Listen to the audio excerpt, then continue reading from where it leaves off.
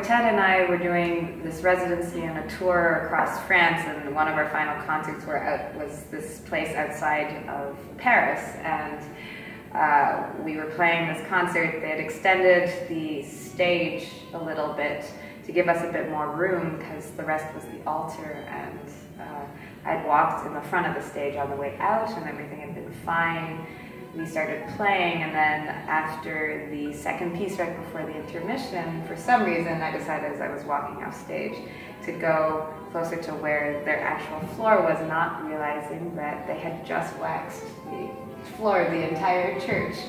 And I had been wearing 4-inch heels, a big evening dress, and I was carrying a beautiful Italian violin that was on loan to me from Peabody, and I went sliding across the entire stage, landing face first, and my first instinct, I guess, maybe as a violinist, is that you put your hands behind you and you fall, and you hit everything else first.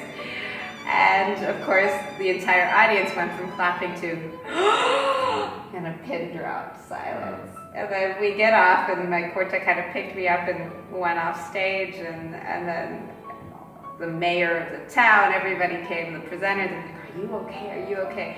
And my quartet just runs back and says, what happened to the violin? Oh yeah, are you okay? And luckily, miraculously, the violin was okay, and I was enough shocked that I didn't notice what I'd done to my ankle. We still had the second half to play, and this is when I got a big lesson in different sense of humor between North Americans and Europeans, and I tried to make a joke out of it, saying that I hadn't completed my catwalk lessons and runway modeling, and apparently nobody else found that funny, and so it was like absolute silence when we went back out. But luckily they enjoyed the quartet that we performed, so hopefully that made up for the bad joke. What's your dream project? My dream project? Our next dream project? Or yours, it doesn't have to be with me. Who else would I be playing with? I mean, a few. We all know them. No, I mean, we were talking about in the car. I mean, every time, I guess that's a nice thing at our age, every time we dream up a new program, it's usually like a bucket list program. So this was one of my bucket list programs, and I think if we're going to do our next project, we'd like to play the Respighi violins. It's funny because I've played so much. I mean, I wouldn't say all of the violin and piano repertoire, because there's just so much of it, but enough of it to where it's nearly all of it. And I've played the Respighi a lot, but not in a long time, and it's an amazing piece. And so I'm happy to bring that back. And you're going to play it beautifully, so I can't wait. I do have to say, he has actually played everything under the sun, but he never played any of the pieces. That's true, yeah. I'm like, what is this Nescu thing? What is I managed to get something that you didn't know. Schumann wrote a third, so I only know the first two. As far as myself, one day I want to play Rachmaninoff Third Piano Concerto before I can't move my fingers well enough to be able to do it.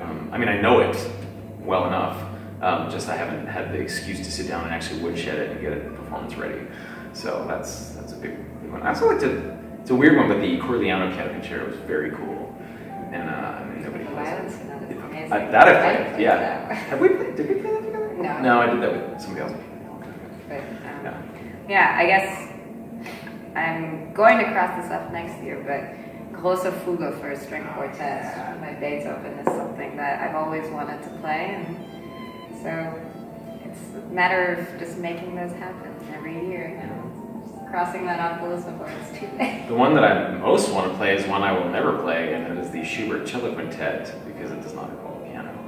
That's one of my desert island, like, we're not worthy, like, I'm not worthy of inhabiting the same planet with this piece, kind of a thing. But in your next lifetime, you'll be a cellist or a violinist. Meanwhile, I just get to listen to my friends play it and cry.